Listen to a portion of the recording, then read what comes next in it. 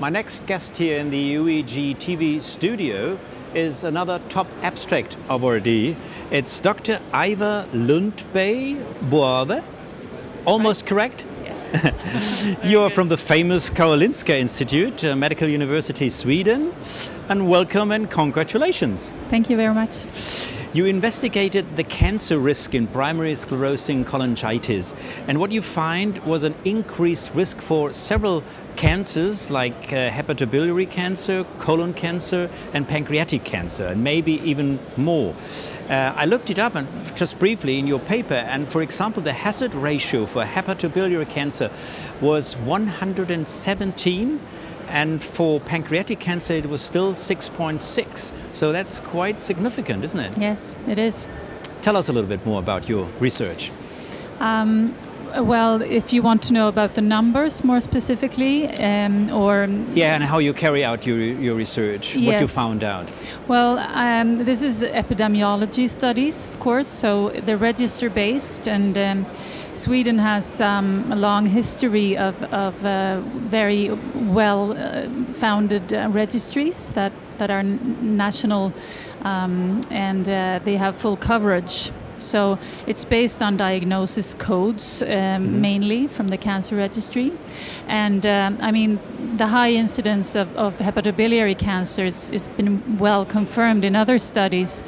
I mean, the numbers differ, of course, a little bit between different studies. And we've looked upon the cancer risk as the first cancer risk in our study. So we've excluded the patients after first cancer. And of course, some patients have more than one.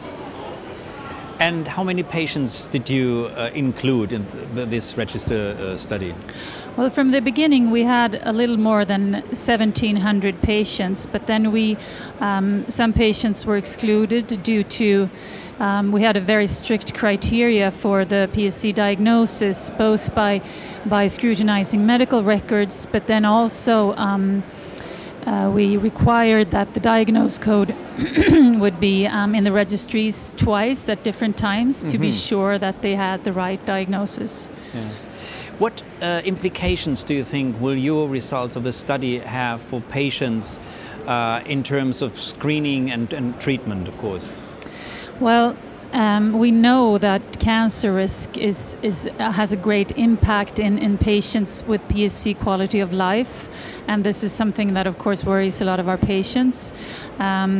So we also find it's necessary to fill this gap of knowledge in this unusual disease. I mean, the cancer risk of hepatobiliary cancer and colorectal cancer is confirmed, so that's no news.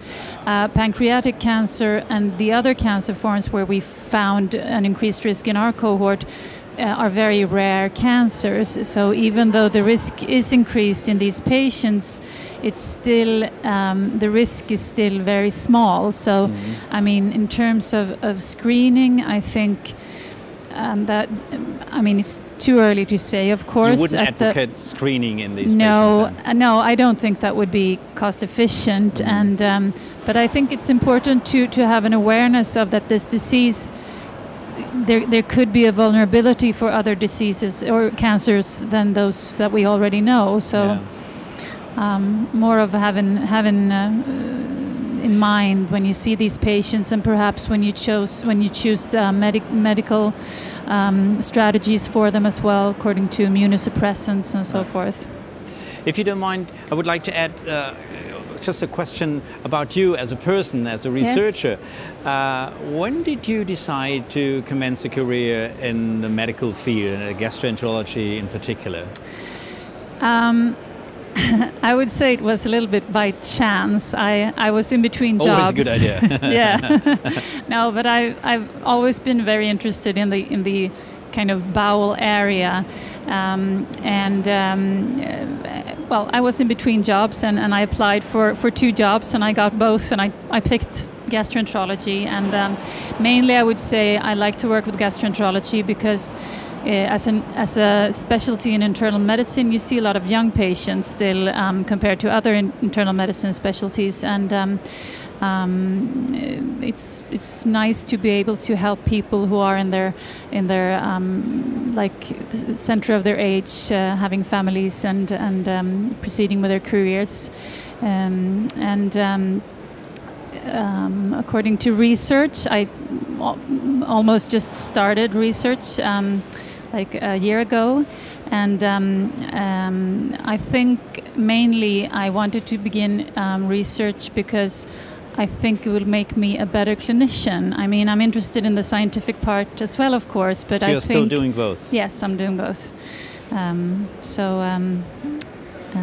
Yeah, to give me a bigger depth of how I'm treating my patients and how I talk to my patients about their risks and so forth. So you were always keen to jump into the scientific arena, or was being a general practitioner, for example, an alternative, another option for you? No, I've never really thought about that, actually. I think it's too difficult. They have too many areas to cover. Right. So I'd rather general go into one. practitioners will like that, what he's just said. Yeah. Aiva, it's not so easy to express your name, but I will try it and I will rehearse it. But thank you very much for being here. Congratulations again, and enjoy your time here in Barcelona. Thank you. Greetings to Sweden. Thank you. Thank you.